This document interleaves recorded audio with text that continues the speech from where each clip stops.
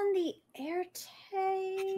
Yes, we are, because that is the name of our show. Welcome. I am Sam DeLove, and this is our Children of Éarte after show / Turtle and Baby Frog Enthusiast Club. With me today are Jen, player of our friendly neighborhood troublemaker, Maeve, Morgan Flynn, Alicia, who plays Fairuza Armstrong, attorney at law, and Hope, who is our granny for hire and children's author, Miss Robin Beckett. And I'm not going to waste any time. Let's let them introduce themselves just a little further. Jen? Yeah, that covers it. Hi, I'm Jen Kretchmer. You can find me on the interwebs as @DreamWisp. And yeah, during normal weeks, I am playing your friendly neighborhood troublemaker, Maeve Morgan Flynn. But tonight, we're here to answer questions and talk about the things. Also, please go vote if you have not yet. Yay. And your polling place is still open. You can watch this on YouTube later. But if not, please hang out and stay. Hi everyone, I'm Alicia Marie on the socials. I'm Alicia Marie Body. And yes, I do usually play Fairuza Armstrong, attorney, barbarian at law, but in real life, I guess. I am a costumer and actor, so I'm a little tired of whenever I'm tired, my voice reflects how tired I am. That's why I sound a little off, but I'm here. I'm happy to answer questions. I like hanging out with these fine people, you know. And hi, everybody. I'm Hope LaVelle. You can follow me on the socials at the Hope LaVelle. And yes, while I do normally play Robin, I'm also a dungeon master on Misfits of Alceta every Wednesday on the That's How We Roll channel. Come check it out. It's really fun. And I love being a dungeon master. It's my first time, and I'm learning lots. Good. You're so good. You're so good at it. And while you're checking that out, please do also check out our sponsors. Idle Champions of the Forgotten Realms. We're giving away 2 codes, and you can type !code in chat for a free Electrum chest in game. There's Die Hard Dice, purveyors of clicky clacky math rocks in pretty colors. Use code Éarte at checkout for 10% discount. We'll also be doing a $20 promotional giveaway in chat during the stream, and Sirenscape, because epic games require epic music. And with that, on with our show, but with one note. If you want to share your questions with us, just ask your question with question in all caps in chat. In fact, our very own Obo Lauren to demonstrate, we got all the answers last week, right? We talked for like 5 minutes with Julian, and that's pretty much all we'll ever need to know. Ooh, yes. Yeah, just all of it. We just got 5 minutes and all of the questions for 73 episodes of lore. Right? Yeah, just 5 minutes. As Julian is groggy from however many years of sleeping. I think also we were just sort of in shock that we actually found him. Found a person. It was like, oh wow, there he is. Did you have any expectations ahead of time of where you thought he might have been?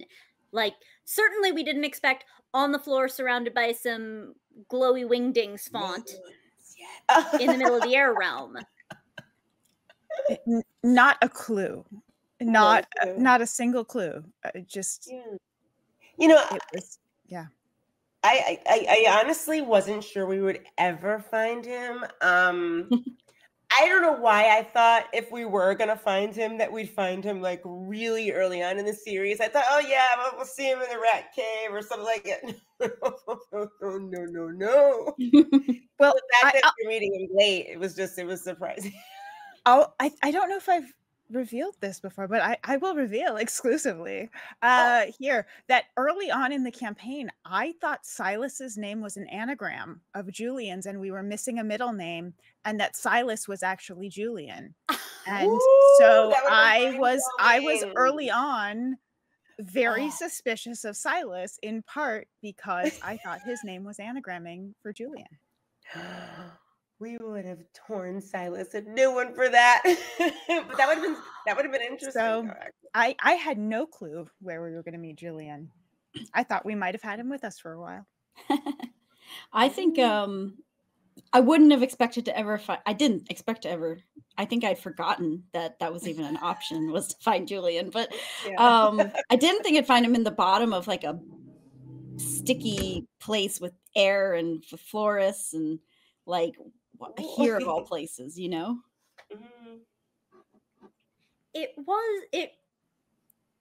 We understand now why he was there at the time, but certainly not anything I in particular saw coming. That said, Maverick too notes that Jen, or maybe Maeve, or maybe Jen and Maeve, looked a little suspicious. Maeve without Jen.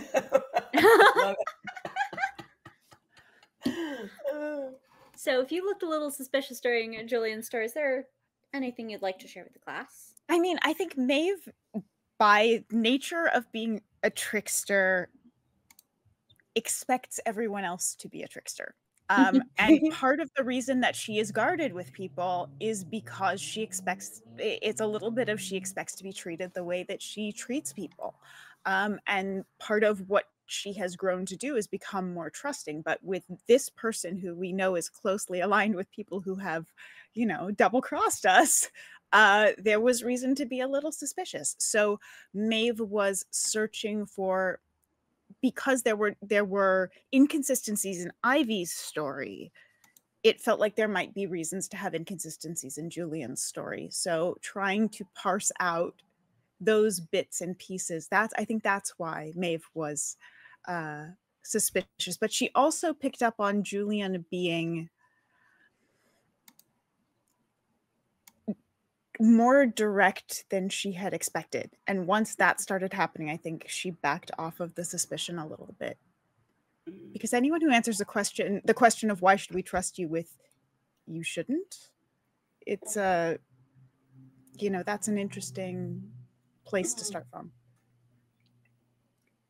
Not usually the trickster's response, I'll grant. Or maybe it's a higher level trick. I mean, that's a very high level trickster response, which I love. If that was, if that's the case, and we're getting like Maeve is up against a trickster of that caliber, that will be delightful. But it also, I mean, at that point, yeah, you respect the player. Yeah, I mean, it would be really fun to level up the trickster game through meeting someone who's better at it than she is. But yeah. I don't know. But preliminary, you think the vibes are good? Cautiously optimistic, I guess. Particularly for a group that has overall had fairly healthy suspicions, although, Jen, just to follow up a little bit. This very distressing, first to catch on to like, hey, what if I be maybe not so much on the up and up? And yet, you wouldn't have even been able to get at Julian, to distrust him, were it not with some help from Pulsar, which has seemed to be a relationship Maeve is more open to than any other being off the bat that we've seen. Yeah, that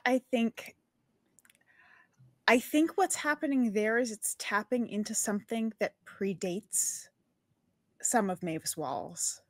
And I think there is an inherent understanding that she has of whatever this entity is, that connection is a different level. I think there's reason for suspicion, but there's a sense of it's just one of those instinctual things for her, I think. Yeah, I don't know how to explain it well, but I think that's the vibes that I think Maeve is getting from this being. So it's just a very high threshold for vibes then. I guess so, yeah. I mean, there's been no reason to distrust this being. There's I almost want to say love coming from this being that we haven't encountered with any other creature we've met. yeah, it almost feels more like a part of herself than it does something external. I mean, you say any other creature we've met, but I think we have met one of the most loving meese ever possible to meet. Fairuza, I have not had you on this show, Alicia, since we knew whence the moose. Were you sitting on that the whole time, by the way? Did you know the moose the whole time? Were you holding back on us? Legally, you were obligated to answer on this show. Yeah, I am. Okay, I'm legally obligated to answer. I will say, yeah. Definitely. The fun thing, like, I think we talked about this, like, in previous episodes. Like, we all, when we developed our characters, we all had a meeting with Deb to tell her, like, you know, what the core of our characters were. And then we all had, like, subsequent meeting to say, like, where we saw our character going in this. And then Deb asked our permission to then take our story and do with it what she wanted. So we had to trust in Deb in certain ways, but there were certain things that I knew that she was going to allow me to let come out. The hardest part was waiting for when is that moment going to happen? So when it does, we're like, yes, I got to actually say what it actually is. You know what I mean? So yeah. Yay. That made me very happy. So to recap, Silas, secretly a Julian. Fairuza, holding back on moose stuff. Hope, is there something we need to know? Just like, now's the time. If any more of revelations are going to come down. Robin is an open book, and it's a very big book. So maybe you just haven't read it all yet. Or looked at all the pictures in its album. Yeah. A little tiny nugget. But actually getting to Julian was a bit of an affair. I think that was maybe the most extended single trap sequence that we have had in Children of Éarte thus far. I know Maverick 2 is wondering which challenge or trap we thought was set for you, any of you, to have the best chance of solving it. I'm gonna guess it wasn't the awesome globe of death that Robin adored so much and worked out very well for her.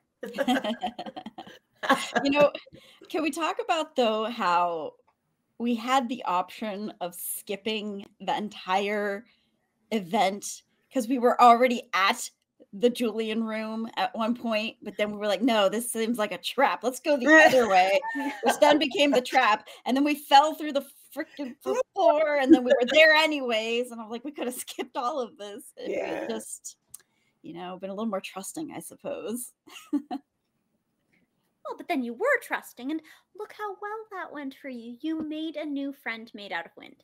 I know. Oh, but seriously, do y'all think Deb tees up individual challenges or traps that are geared for your character? Like, we really saw Fairuza hold it down with those doors at the beginning of the sequence. And Bamf from Robin made so much easier. And just popping into an ethereal little place. Turns out, fantastic defense against spikes. Do you think she sets up individual challenges targeted at your characters, or do you think it's more open-ended? What do you guys think?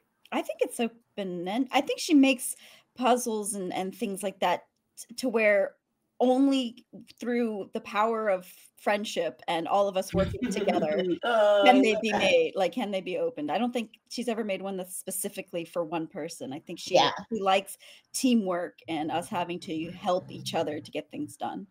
Yeah, I would agree with that. I think Deb loves to set up puzzles that take a couple of different types of characters to solve them and a couple of different types of cooperation to get through them. And she knows where our strengths individually as players and as characters are. So there are certainly pathways to solutions using those, but also with things like the the ice skating puzzle. There were multiple pathways to solve that, and we took a route that she wasn't anticipating.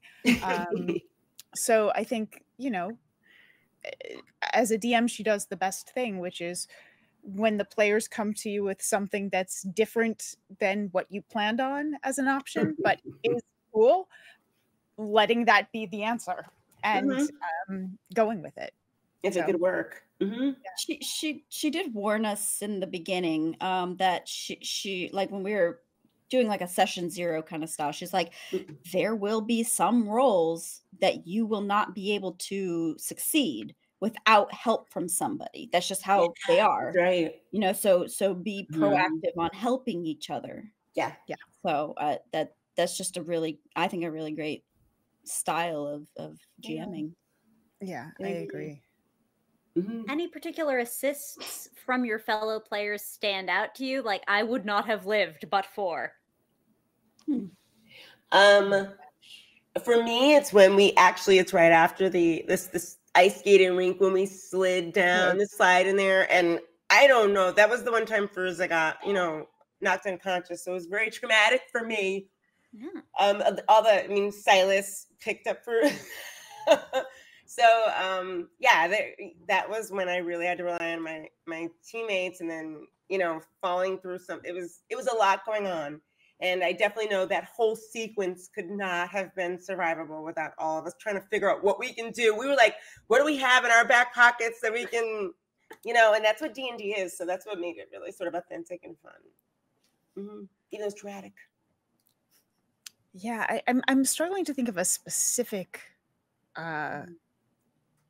example, but I think, in a lot of ways, it's the whole story. I mean, there's these characters would not survive this without the knowledge and experience of these specific other people that are in this group. You know, we rely on the strengths of everyone else and the skills of everyone else, because we couldn't get through this with a different group, a different composition, you know. I think a great example of when us working together and having checks that we helped each other with was when we were trying to get the train started. Yeah. There was a lot of checks and a lot of deciding who does what and who helps with what, and that was a really great play of teamwork. Yeah, and actually everything leading up to that too, when we were going through the train trying to find the wrenches and everything. Yeah. That there were a lot of teaming up on that too. Yeah. But I love the stacked skill rolls where you need the help from everyone else. You gotta have those assists. Oh, that's such a good memory. Like, it just sort of flashed back. I think that was when, like, right when Fairuza was starting to, like, act a little weird. Yeah, it was. Oh my gosh, the memories.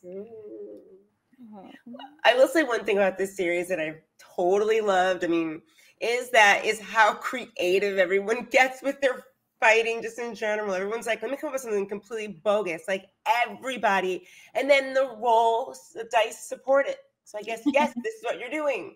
So it ends up being this thing. And that's what's been the most fun. It's like I've had some of the best, like, random fighting, success ability weirdnesses that have just gone off okay. And I can picture them in my head, so that makes it really fun for me. It's a very cinematic story. Yeah. It's true. Yeah. But also, none of y'all's 3 characters started out as fighters, courtroom battles notwithstanding.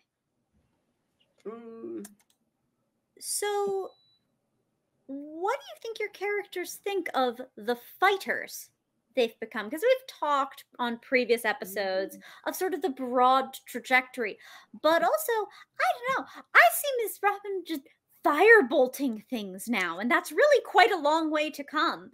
Fairuza's just like batter up with an axe. And heaven forfend Maeve should ever have her eye on me.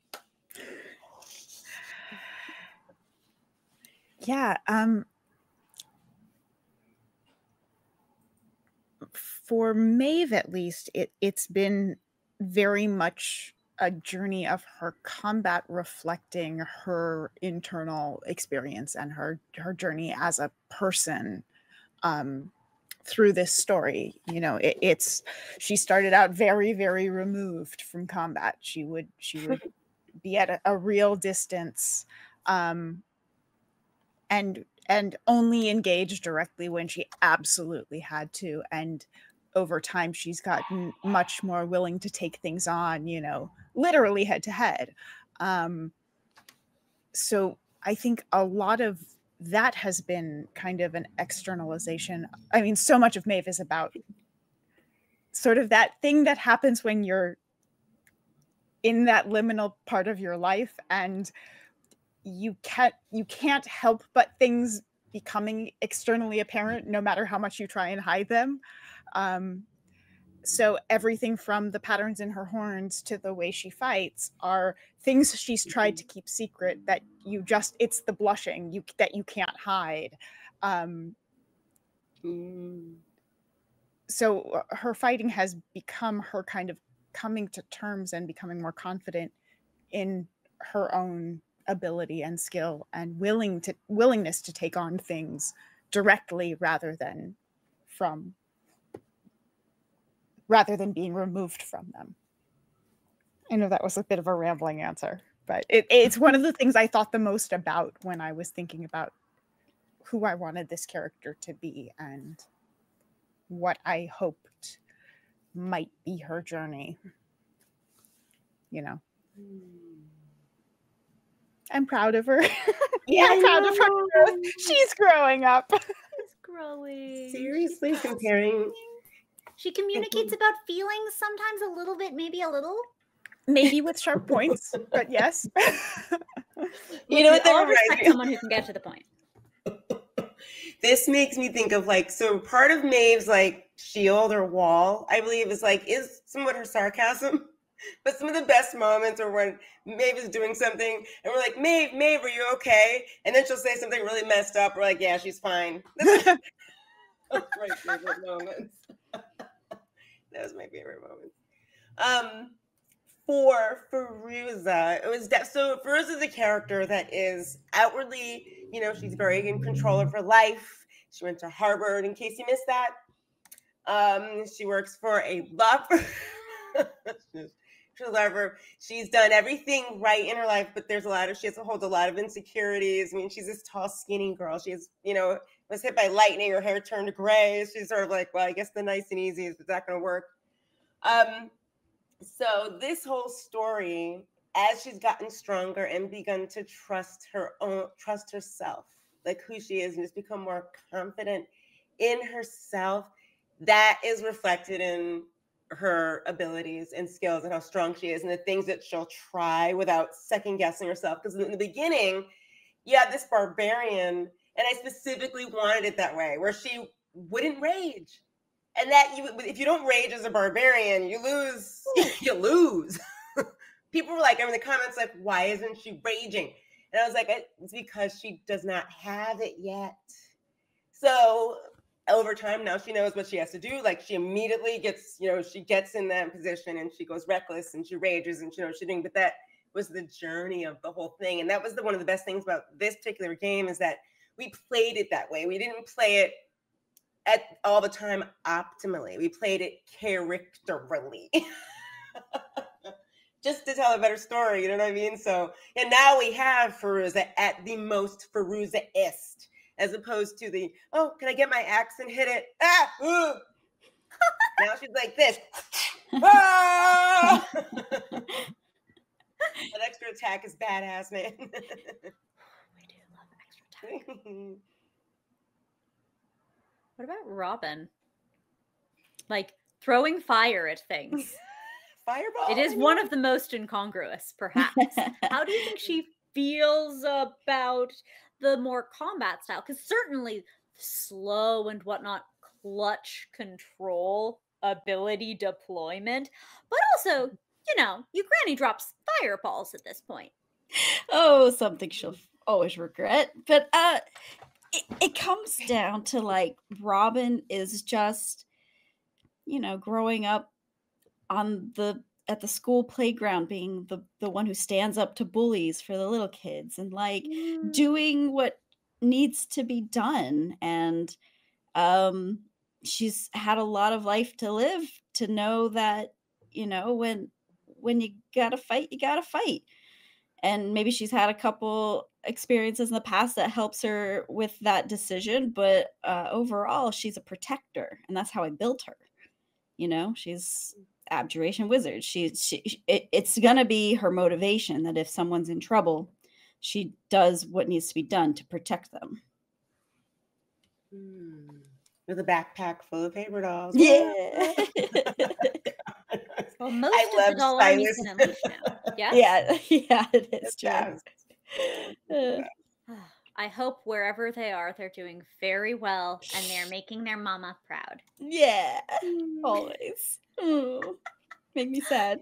That was so much fun. And I don't think I've gotten to talk about that like on the Éarte before. So, but like when Deb gave us that house and each of us got to take a treasure or a gift, that was so much fun. So I feel like each of us took something that's perfect for our characters, but is like sort of messed up, and that makes me happy. I mean, Fairuza's was a shield that just has a weird expression on it. I think that's kind of ridiculous, but it worked. And I didn't choose mine. I sort of let Deb choose. Right. And the only things I did was I chose the name, which the ring has a name, and I chose the Q word for it. That's right. That was because I had thoughts about those things. So that was the customization I got on my item. But otherwise, the ring was a gift from our dungeon master. Thoughts, you say, about the word? Yeah, I was interested. I mean, we're getting enough of the information that it's no longer. I mean, if you know anything about pulsars, they're two different. You get two different colors flashing, and there's a duality to them. And specifically, this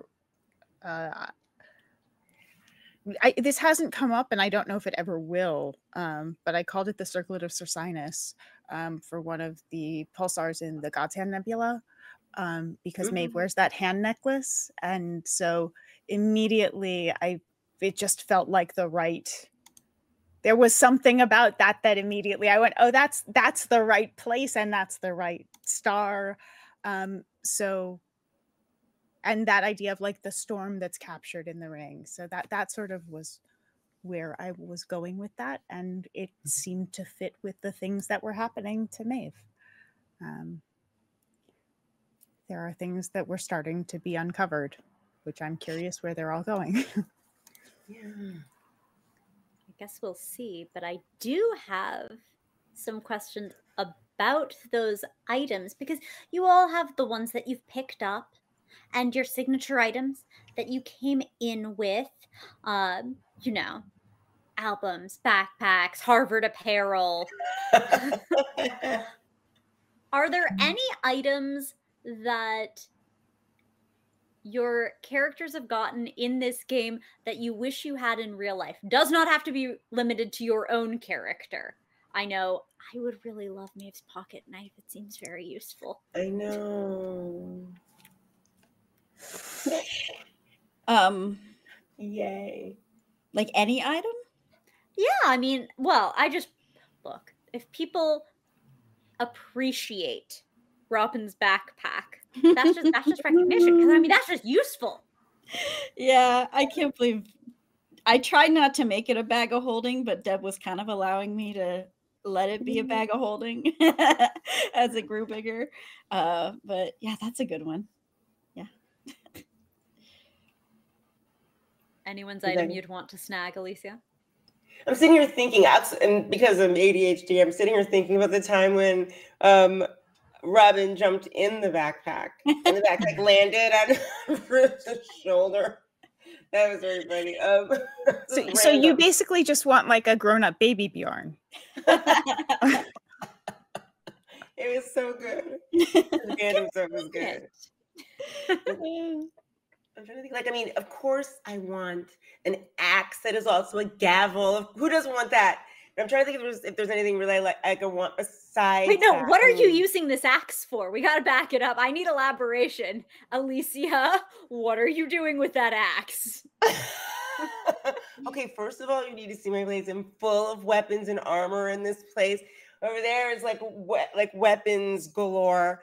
That would be like the most epic of weapon, though. You know what I mean? Like I have some good ones over there, but that would just be crazy. Especially if it could morph back and forth like that. Like, yeah, the weapon thing, of course, that's what I want the most. I mean, otherwise, I do love that Harvard wardrobe. I'm just kidding.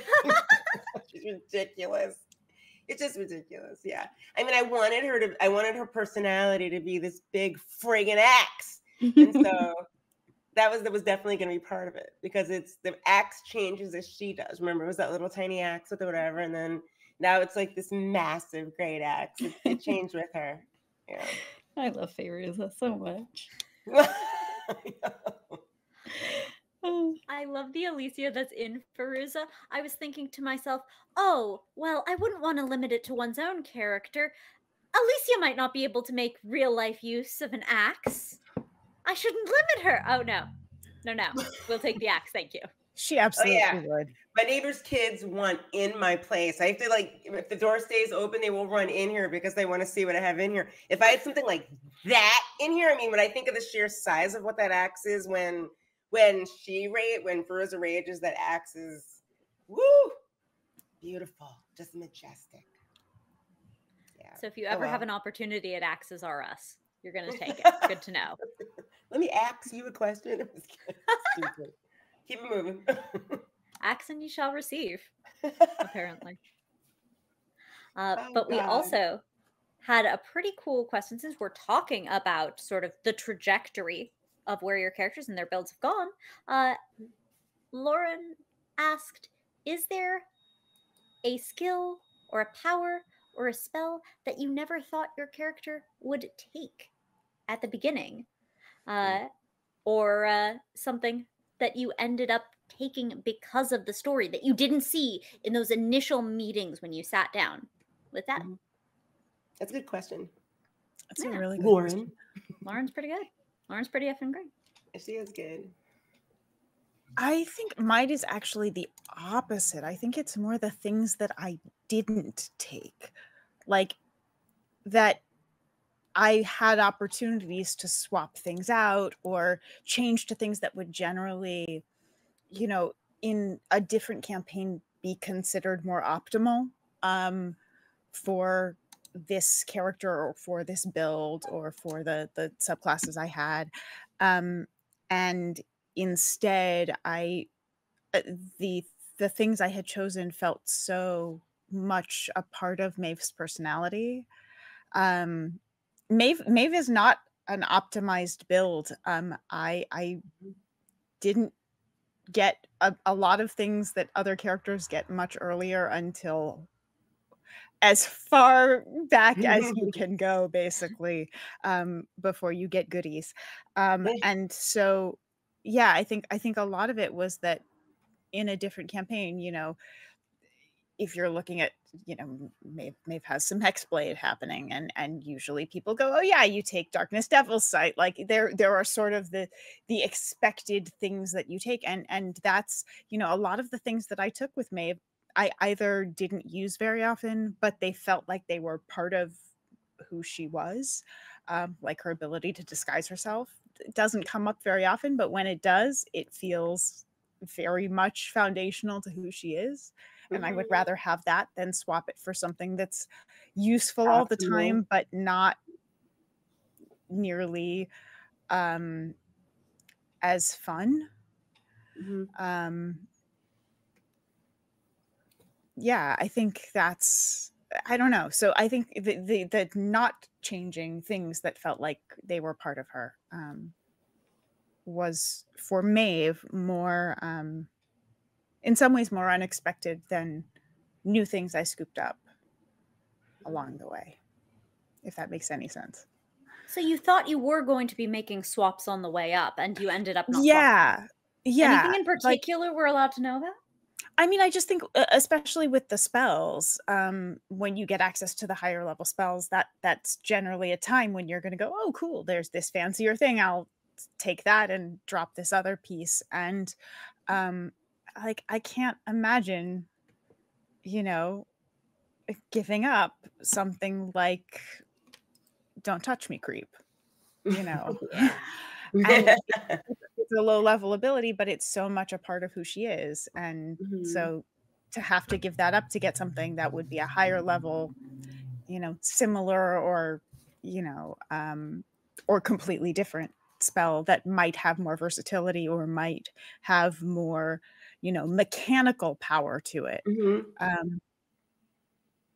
just felt wrong. It felt like it was taking away her identity by changing that out. So, yeah.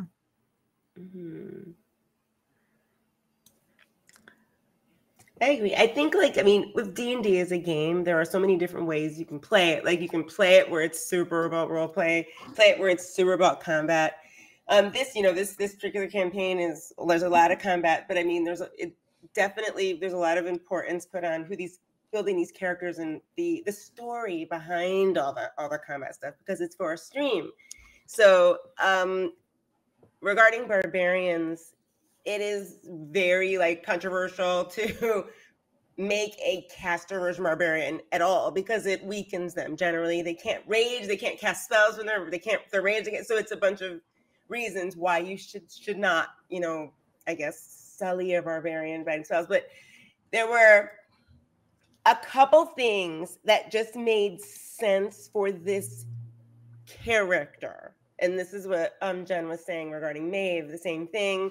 I could have made for just this massive, you know, swinging barbarian, but there were some things that would just be great, like story points. And so instead of doing the, the upping your skill numbers, I chose to do feats, which gave me some magical abilities, even though they're very weak. They allow me to create a story around something she's trying to do. So that's why they're, like, for instance, just to bring up one that I added, it was lightning lure, because it's like that lasso. And I told you this way back in our very first on the Éarte that Fairuza is like my ode to my favorite superheroes. So it's like She-Hulk, this big tall woman, there's a lawyer. Then there's Storm, she's a weather witch. So the lasso is who? Wonder Woman. There you go.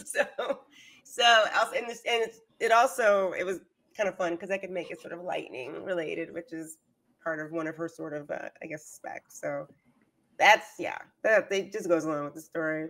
But I did not think I was gonna make her a caster of any type. But when Deb said, "What do you think? Go with it," that's what I decided to do it. When did you know that you were going to take those magical feats then, if not at the beginning? Definitely. Was there any particular point in the story where it seemed right? Yeah, it was where were we in the story? We went up that like frosty avalanche, and there was a big bird. And I remember it was right before all that, and I was like, there are just things I feel like she should be able. We're in a magical place, and yes, she can get big and strong, and she can knock your clock off with an axe. But what if there's something else that's a little bit like, whoa, I didn't. And then it's fun because with powers like that, when they first use them, like the whoa, what did I just do? That's what I really wanted to experience. And if you only have a barbarian that just hits and smashes, I'm never really going to have that experience, you know? So that was my way of making her more interesting. I think for Robin, did not ever plan to or expect to take Fireball. But I've never played a wizard before, and when the opportunity came up in my spell book to get Fireball, I couldn't help myself. That's all. There's no when story you can behind have it. that handful of dice. Yeah. I'll probably never use it again, but it's the point of just like, it doesn't make sense for her character. It doesn't, but I just had to try it. You just have to. So that's just that. Yeah.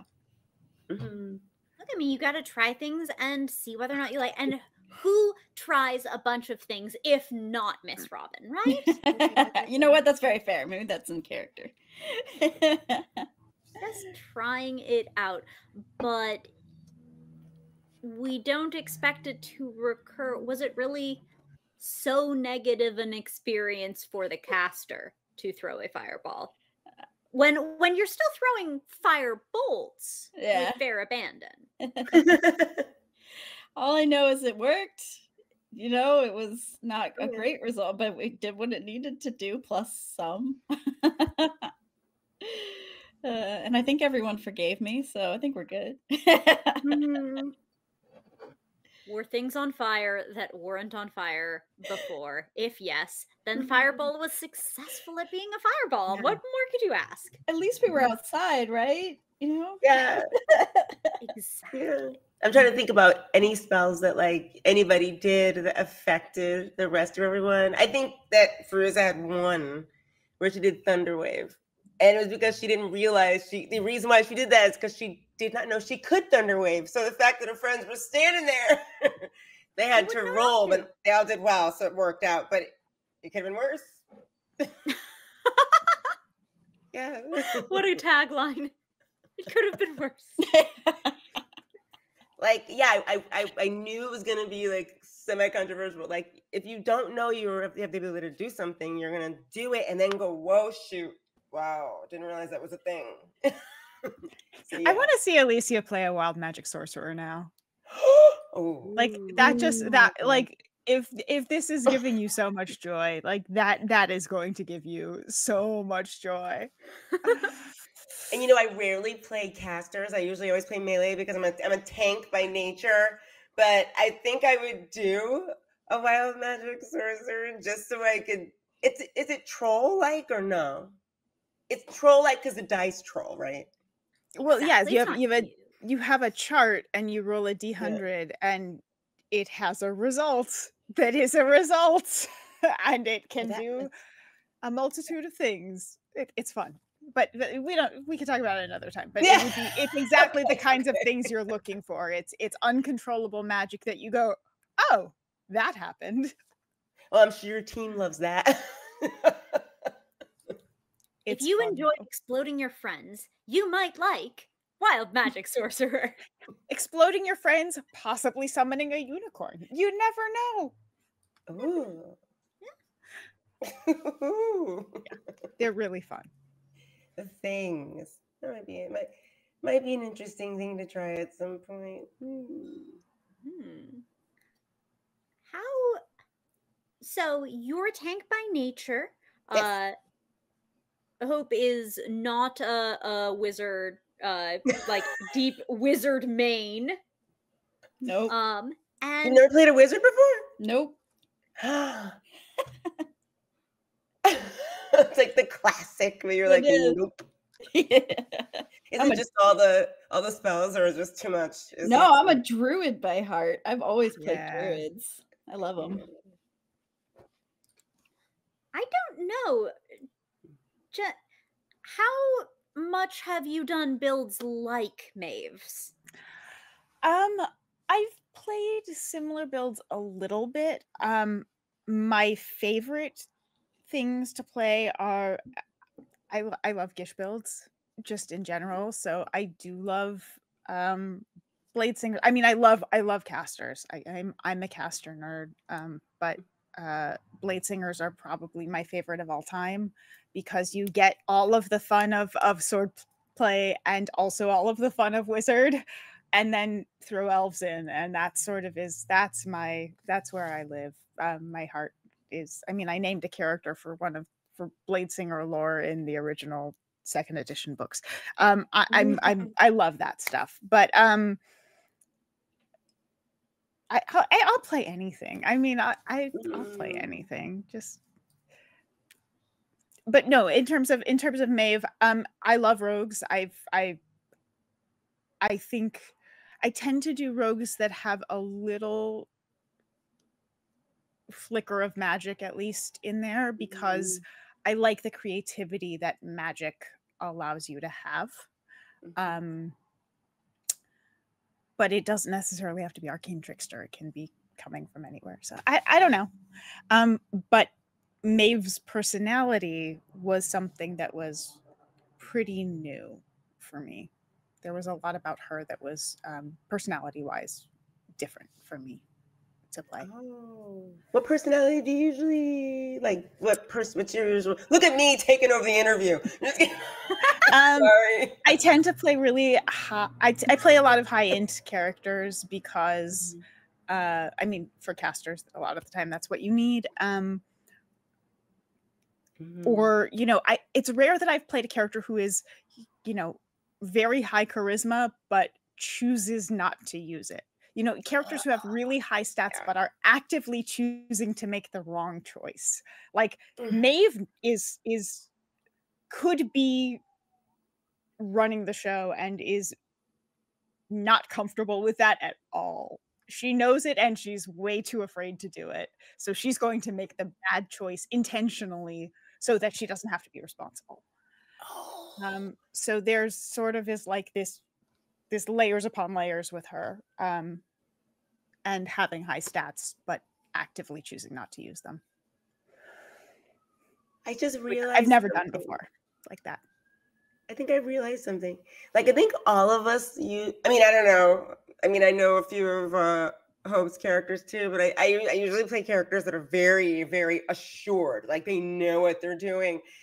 Did we all play characters that are sort of like, I don't want to say flawed. Flawed's not the word. It's more like underconfident, yet they're tasked with saving worlds. You know? So they all had to rise to the occasion, and we have like Silas is a land thief. You know, having to like they sort of had to come together like this random crew of people who you would not imagine could save themselves. Well, I think we talked about in the beginning that we knew this was going to be a fairy tale, and part of that, you know, when you look at fairy tale, now I'm going to go into folklore nerd mode. Do it. Do it. But I studied this stuff. But part of what that model is about is you go into the woods one way and come out a different way, and you learn your lessons and grow up in the process. So I think we all chose characters that had a long way to go so that we could go into the story one way and have a lot of growth and come back out a different way. So I mean, for Maeve, I intentionally chose a character. I built a character who was of an age where she was going to be not sure where she was going in life and not ready to go there, with a career that didn't have a clear trajectory. You know, everything about her was liminal going in. So she was entering in this incredibly liminal space.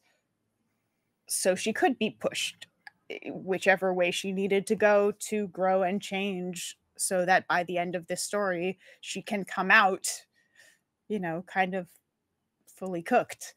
In whether that means going full terrifying, I am, you know, the evil overlord of whatever, because that's the path I got put on, or whether that means coming out and being like, I am a champion of the people, and you know what, you know, wherever that leads us. But the liminality, I think, was key for all of us. I think we all had something about our lives that we built into our characters to have that opportunity for that growth and change.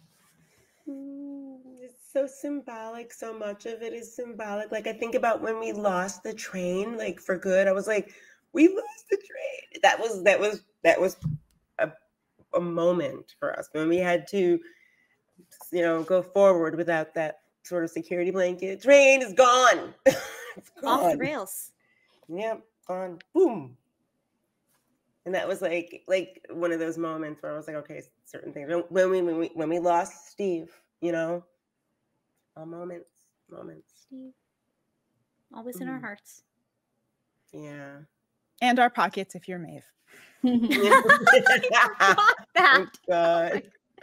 You just got some pockets, Steve. I do. Oh, I have a Steve stone. It's literally in my inventory as a Steve stone. I think it's funny that we just named him Steve. Like, is his name even Steve? We don't know, but he looks like a Steve to me. Well, no, it was because it was Steve's mine. And we he was decided that he was Steve. We decided he must have been Steve. And he broke Robin's arm. broke Robin's arm. Crushed it with love, I think. That was so. I can't believe how long ago that was, though. Like I think back, I'm like, that was really a long time ago. It really was. Yeah, that was the first time that I think it was the first time Fairuza and Robin went somewhere together. Yeah, it was so And great. it was the rat because it was the rat cave, you know. Yeah, and they had to solve that puzzle. It was great. It was so much fun.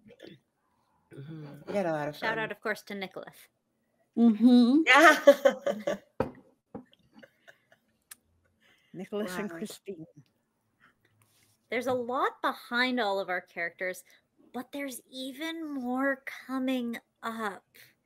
Without getting into too much, anything you think we should keep our eye on about each of y'all's characters with what comes next?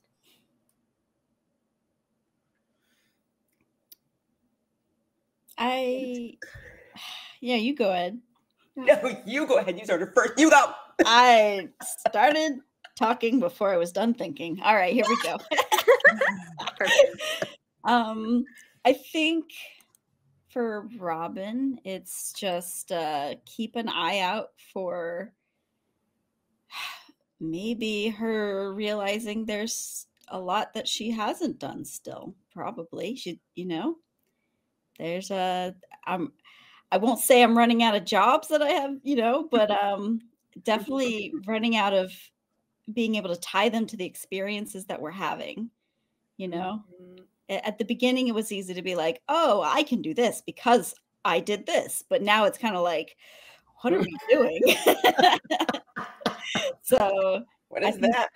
there's a little growth there that's probably coming.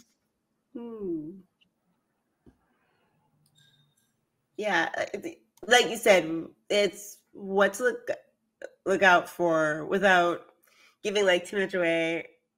For Fairuza, it's just the reason before the end of all of this, whenever it is, you'll find out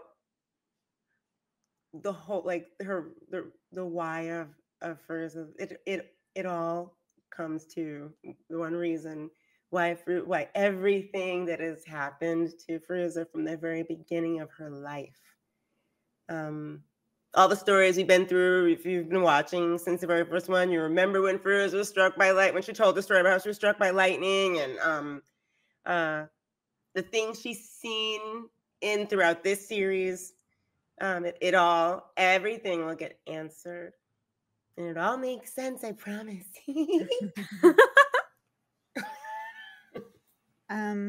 For Maeve, I think she's gained a lot of confidence, and now it's about finding vulnerability. Because she's gotten now into like the literal, like coming into her namesake of Flynn and swinging from place to place and getting the swashbuckler arrow Flynn happening. But now she can have that sort of swagger. It's finding the vulnerability so that she can come to the balance of the two. And that means confronting a lot of fears that she has not been ready to tackle. So yeah, I think that's where what to look out for Maeve coming up. And also answering the big questions that are currently hovering about voices and rings and